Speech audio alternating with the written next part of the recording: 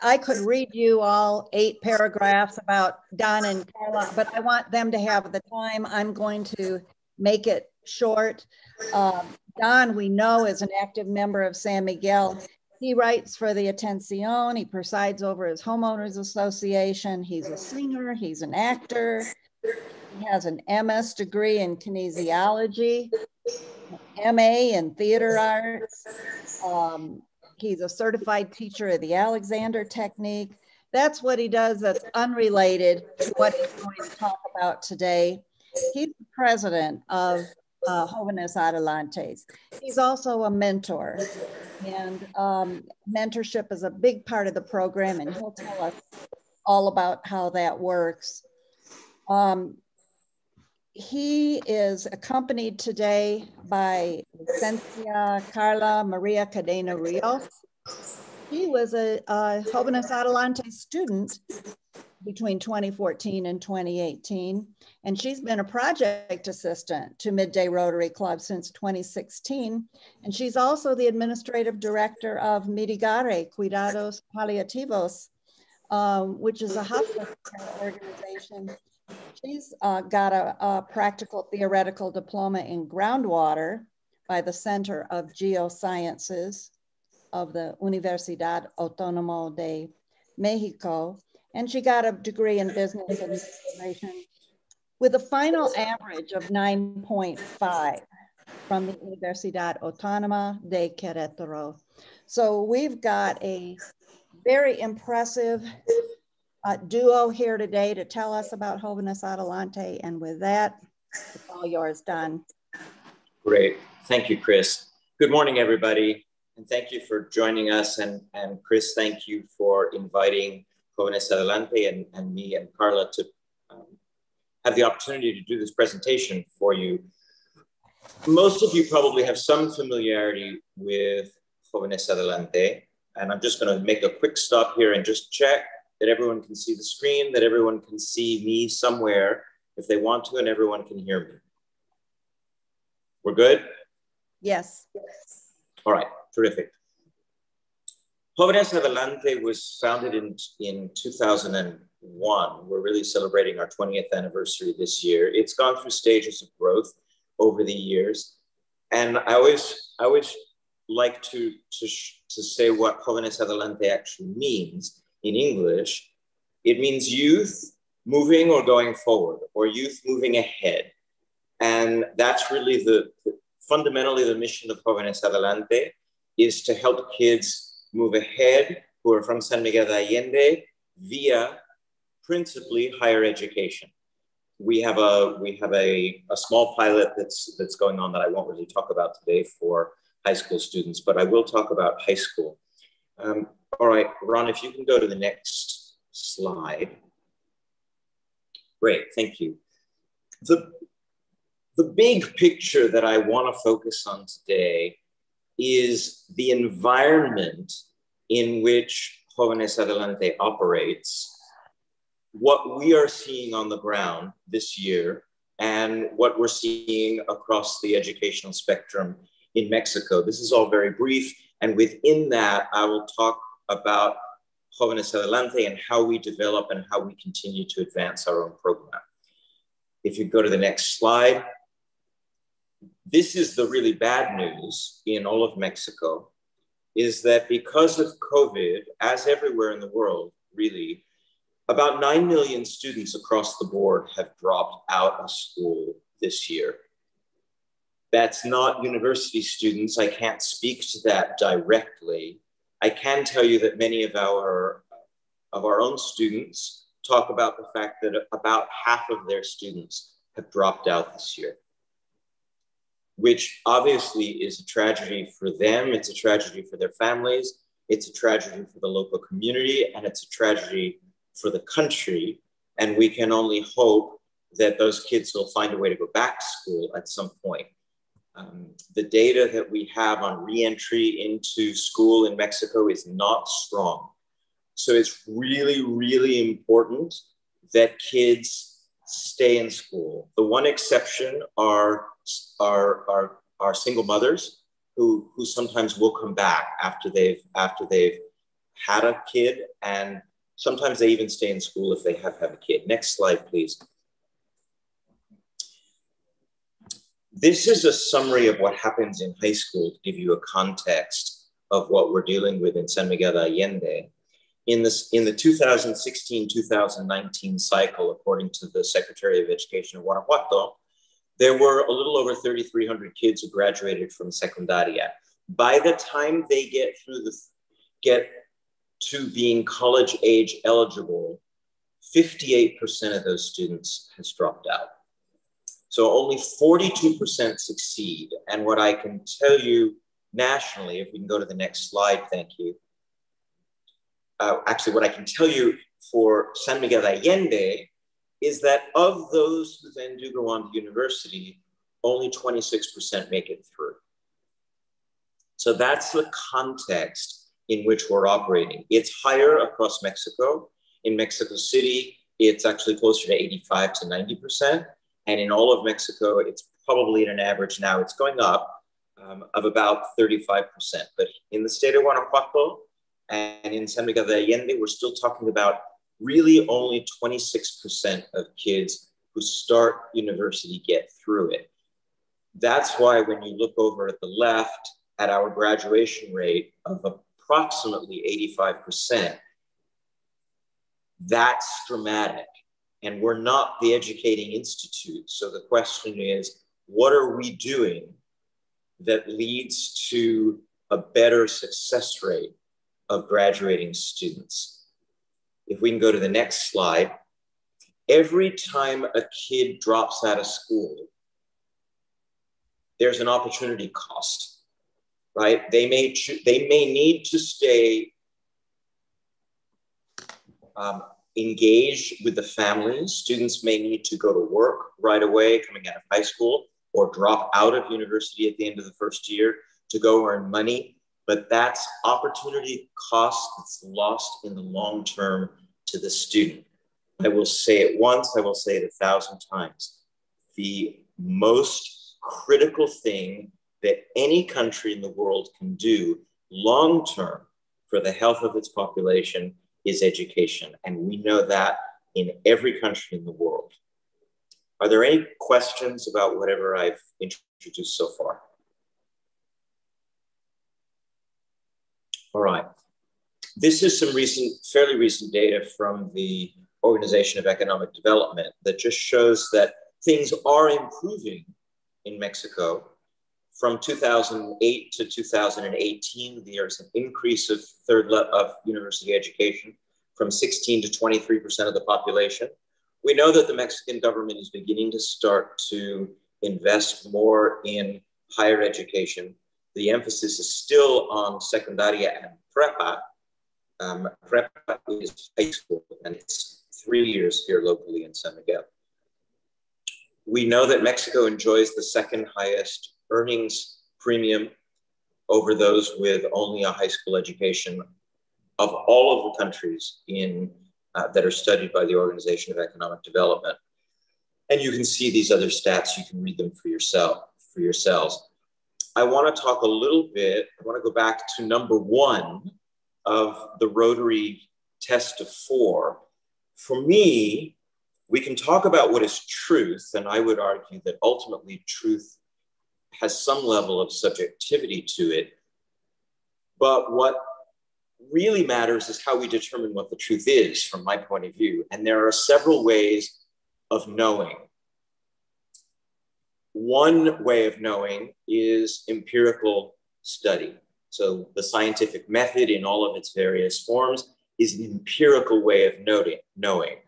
Another way of knowing is our own personal experience and what we observe. So that tends to get called anecdotal data. Another way of knowing is relying on some other source, some influencer that we trust.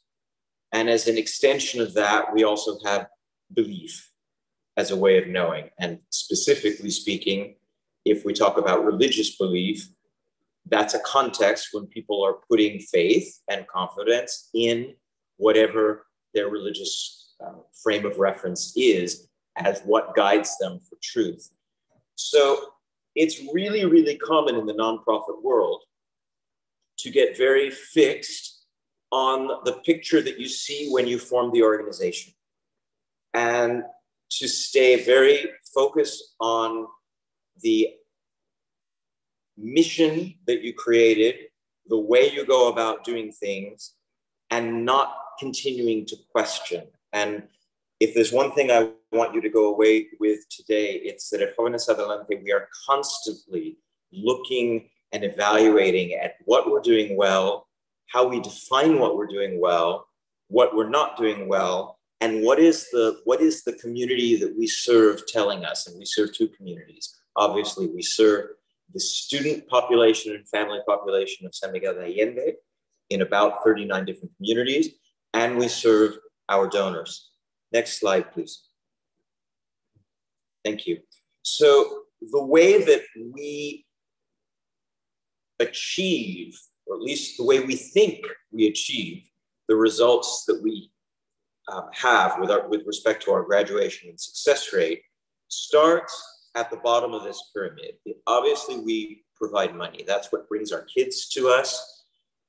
We do not provide small amounts of money, relatively speaking. We provide a premium scholarship. That is about the student receives about $1,250 a year, plus a computer in their first year, plus after they have finished their coursework and their professional internship, we then pay for their professional credentialing, which is up at almost to the top of this pyramid.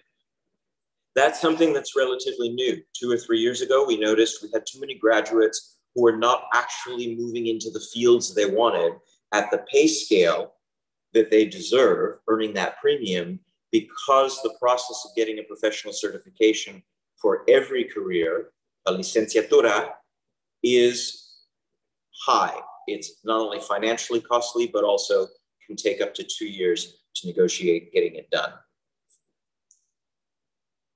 We start with funding, of course, and we also have found over the years that mentors are critical to the process. I'll talk more about mentors later, but by a mentor, what we mean is someone who is really hand in hand working with that student, whether that's once a week or once a month, or just a WhatsApp call or a video call, somebody that student knows that they can always call on and meet with once a month to support them. Not financially, but support them emotionally, psychologically, vet problems, help them problem solve, encouragement, guide them. And those mentors then provide information to Jóvenes Adelante directly, to the rest of Jóvenes Adelante, so that if more intervention is needed to help support a kid, we can provide that. The next step often shows up in a counselor. These students do not have an easy time, right? It is hard. All of you who know what it's like to go to college in the US or in Canada, you know that difficult transition. Magnify it tenfold for a typical Mexican family, especially a Mexican family in San Miguel de Allende, where there's a very low level of education in the family as a whole. We also provide success skills programming, and I'm going to talk a bit more about that down the road. But what we consider success skills has changed over time. We used to refer to leadership skills. We used to refer to English exclusively at different times. What we're now beginning to do is actually look at exit data from graduates across the university spectrum in Mexico and find out what they are reporting to empirical scientists and what our employers reporting as those skills that they're missing when they graduate from university, so that A, we can make sure that to the extent we have the capacity, we can give at least a foundation for what these kids are going to need later, and what can we provide to the kids to make sure that they get through and we hit anywhere above that 26% graduation rate. But obviously we want to stay in the 80 to 85% graduation rate. When all of that's done, we also have when the student actually graduates, they also have a graduate network.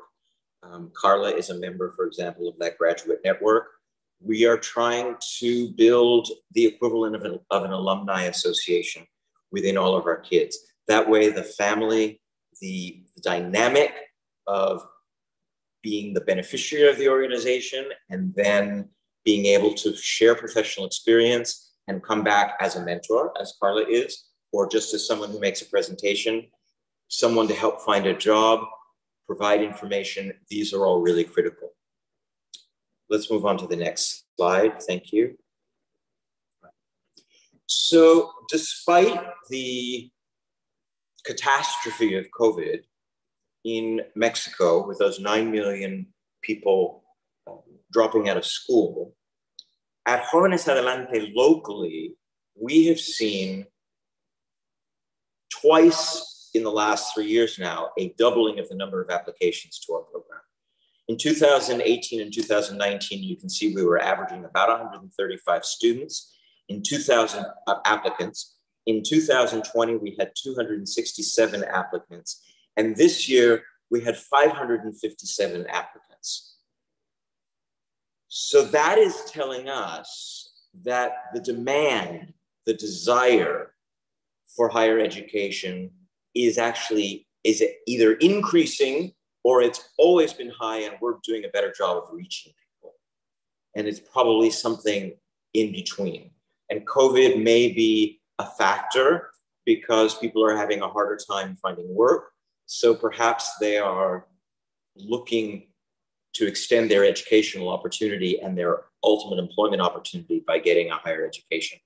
That's anecdotal and observational. I don't have concrete data. It's too early to know on that subject.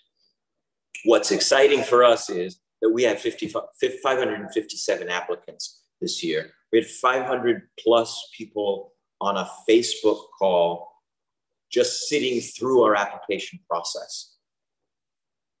Okay, let's go to the next slide.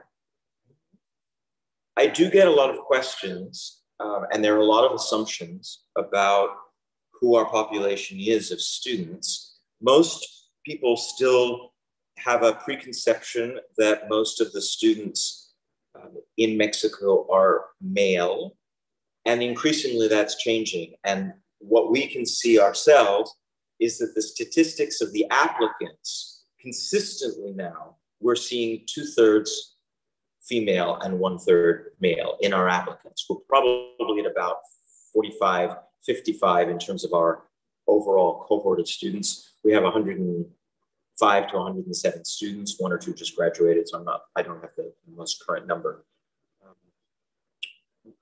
But the notion that women are staying home and being asked to continue with family or work at home in the house, that's clearly changing. Let's go on to the next slide, please.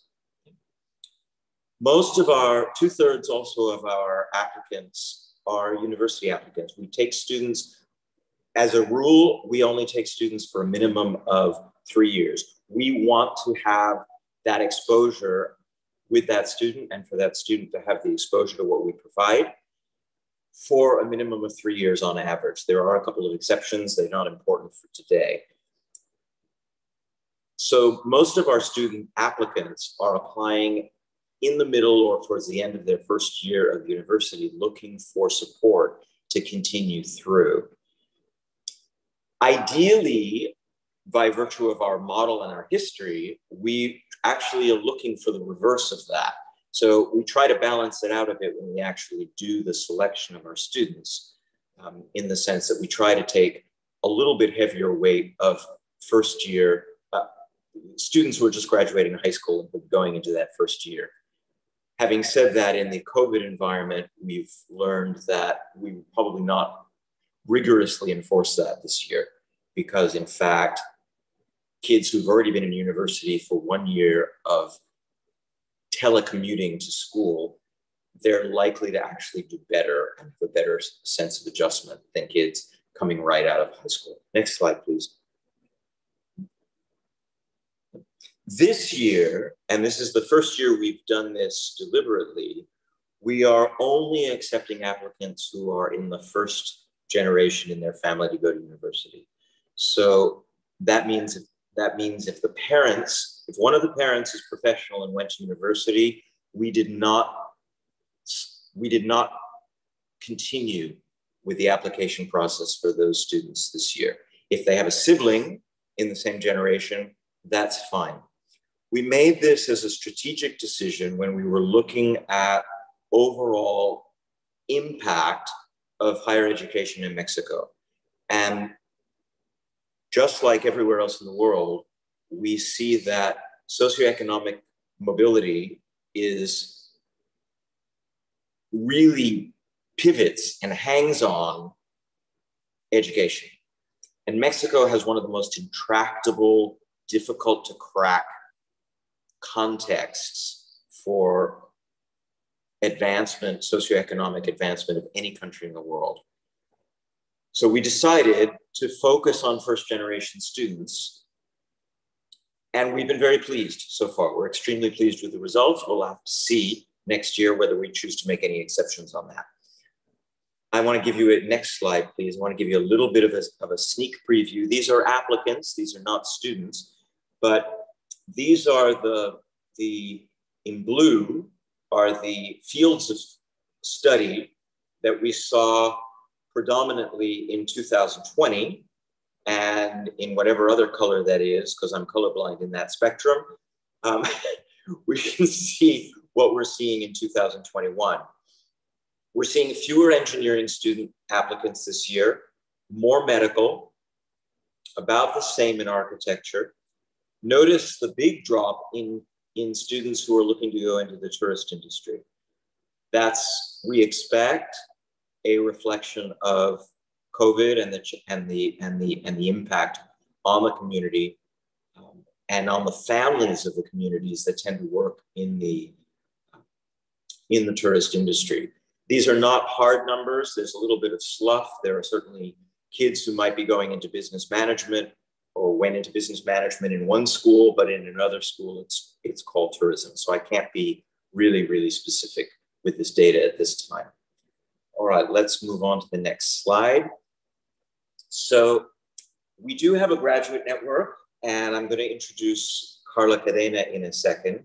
Carla represents two things, our graduate network and our mentors. You can go to the next slide. Here. Next. So again, I did talk about mentors, and I'll talk about mentors a little bit more specifically after Carla talks. But Carla, why don't you talk about yourself and your own experience? You are one of our stars. And as I said, you've come back to be a mentor and as an active member of our graduate network. Perfect. So if we go to the next slide, please. First of all, I want to say thank you to Mid-Day Rotary Club for allowing us to be in this space, and Jóvenes Adelante for inviting me to join the presentation. So today I want to share with you a little of what is being part of Jóvenes Adelante. I applied for the scholarship in 2014. It was like a different scenario. Fortunately, I was one of the students chosen. I remember there were about 100 applications for that time. And then, sorry, I will fix the audio. So I was one of 100 applications, and only one of the 10, around 10 students chosen. It is important to say that Jóvenes Adelante do not give a scholarship unless they have the funds complete. So students will not be in risk that having not enough funds like in the middle of their career. It was something really new for me, like a new, let's say a new experience, because I was the first student in my family going to university. My father only finished primary. My mom only finished, as we say, open secondary. She was studying when she was like around 20 years. So this was something new for me. I didn't knew like what to do, but I needed to find like the steps to follow. So this was from a family of 50% coming from rural community and then 50% from urban area. So we needed to find like how to do it, no? And my family and I were trying to find like other sources to support this dream that I had. So we needed to find like other alternatives, other options, and then we found Jóvenes Adelante. They have always taught us like how to win our own money and how to take the real value of how work is. So since very children, my brother and I were learning how to dog walking, house sitting, selling cookies, cakes, bracelets, killing cushions made by my family, etc. So since very children, they have taught us all that part of the real life.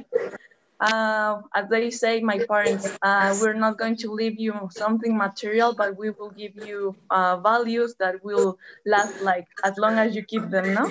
So the way that they support us the most is by giving us like skills and alternatives to strengthen things in life and encouraging us every day to keep trying to achieve our goals. Then when I graduated after 4 years and a half of studying, Mid-Day Rotary Club and Lee Carter allowed me to be part of Rotary as an intern. So it was supporting the activities of the projects that they have, like water harvesting, dry toilets, and etc.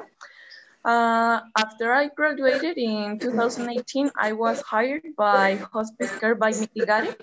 Now I'm the director of administration of that NGO, so I keep working in both NGOs here in San Miguel de Allende. About the support that Jóvenes Adelante gives, I can say it is something very amazing. It is wonderful because they don't only provide you financially support, they also help you, as Don said, they provide you a computer to support the studies, the tests, etc. that we need to do for university. They also support us psychologically in case that we have a problem or there is something like lacking our development or our skills by school or in family.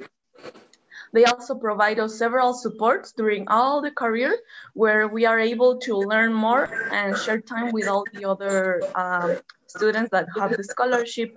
And also they recently started supporting the process of getting the final papers, like the title that we need to get like at the end of our careers.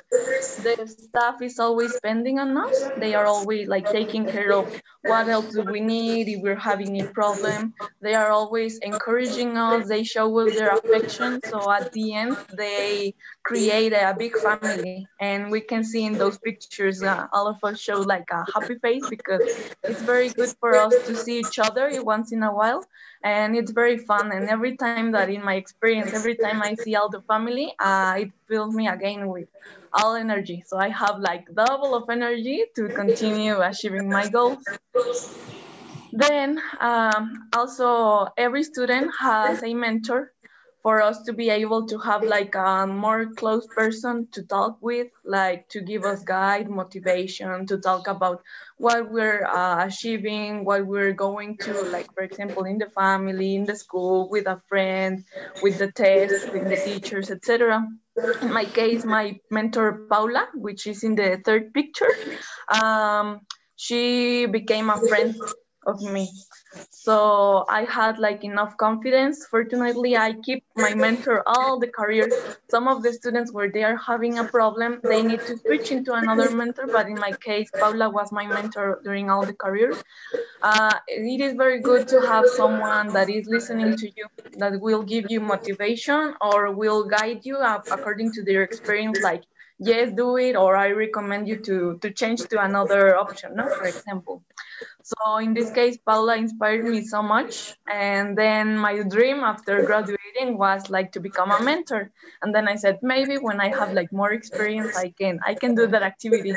Then I realized that there were 2 years after graduation, and Jóvenes Adelante made me the invitation to do it, and I say, well, why not? Maybe it's time to know. When sometimes when you don't take your own decision, there's something that pushes you to do it. So it's important also to take the risk. So today I can say that it's almost half of a year that I have my first student to mentor, and I'm really enjoying this way, and I really hope that I'm doing like the best that Jóvenes Adelante is expecting.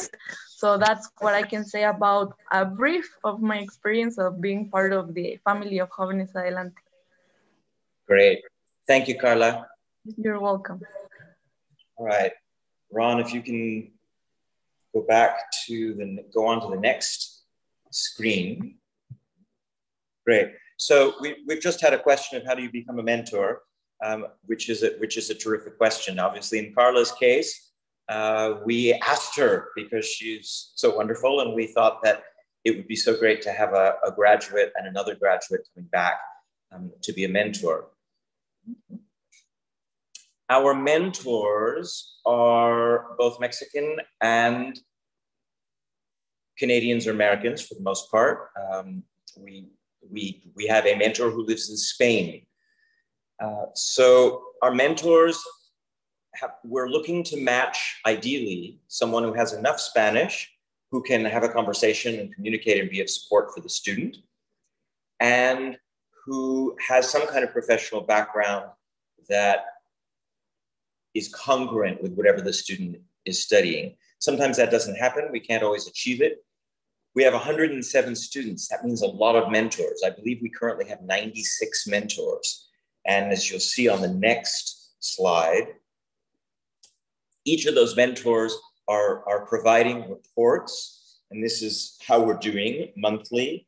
If we can keep our mentors filing reports at about the same rate as our graduation rate, we're happy. We're doing really well. And we have some great mentors who have some technological challenges. So we do whatever it is that we can to help the mentors get on with this. If we just go to the next slide. But basically, to become a mentor, what you would do is you can write to me because it's convenient right now, or to our mentor director, Nora Weaver. And you can also contact the staff. We have a staff mentor coordinator as well who can help. And we can certainly circulate all that contact information later. I just want to talk very briefly about these two most recent additions to the program. Professional credentials, we've already talked about. They are really, really critical. The other is English. We've always had an English requirement at Jóvenes Adelante, but we've never really had a scalable, manageable way of supporting our kids with English that doesn't either overwhelm the organization or overwhelm the students. But we know that it's critical. We now have, for the first time on the board, a English as a foreign language tutor who is also assembling other tutors. So essentially, we're taking the mentor program, we're adapting it to other volunteers who are being oriented to how to work with our students with English at the level that the student needs for their own professional development. So if a student needs to qualify for their professional licensure, for example, at the Instituto San Miguelente, if they need to have a TOEFL exam, then we'll find them a tutor who's familiar with the TOEFL exam, and the student and the tutor make a 3-month commitment to each other to meet, and then this program is evolving, and so we'll continue to see how it develops.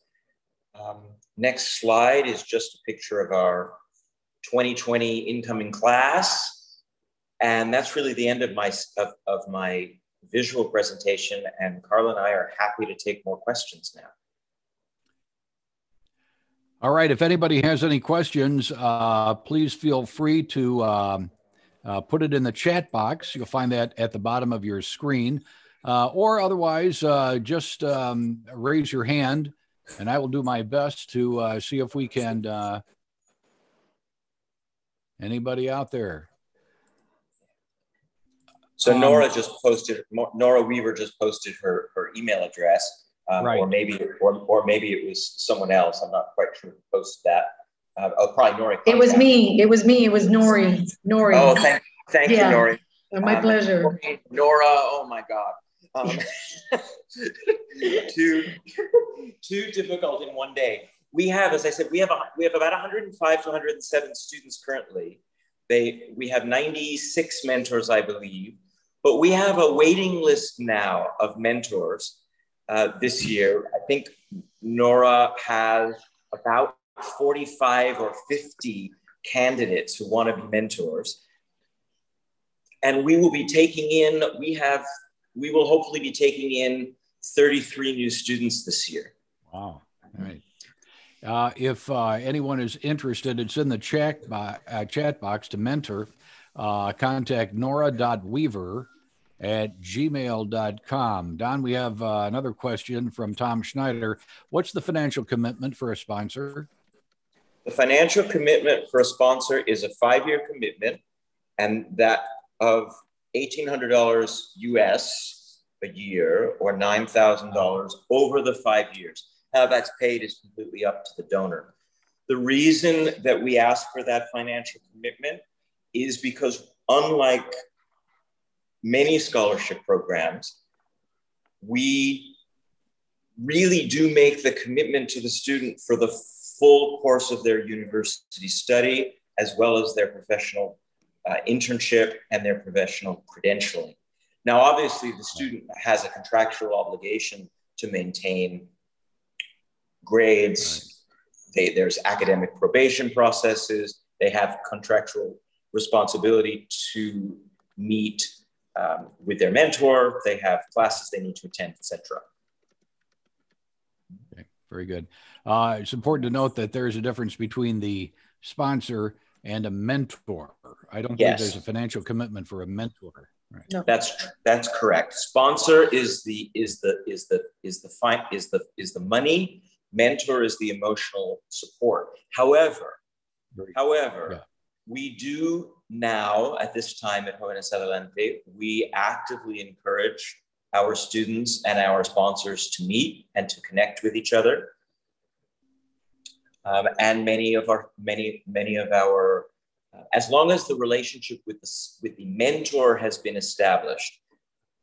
Tom Schneider is asking about Canadian tax receipts. We are a project of amidst Canada. So the answer to the question of a Canadian tax receipt is yes. Yes. You would ultimately make the donation to amidst Canada, specifying Jóvenes Adelante as the recipient.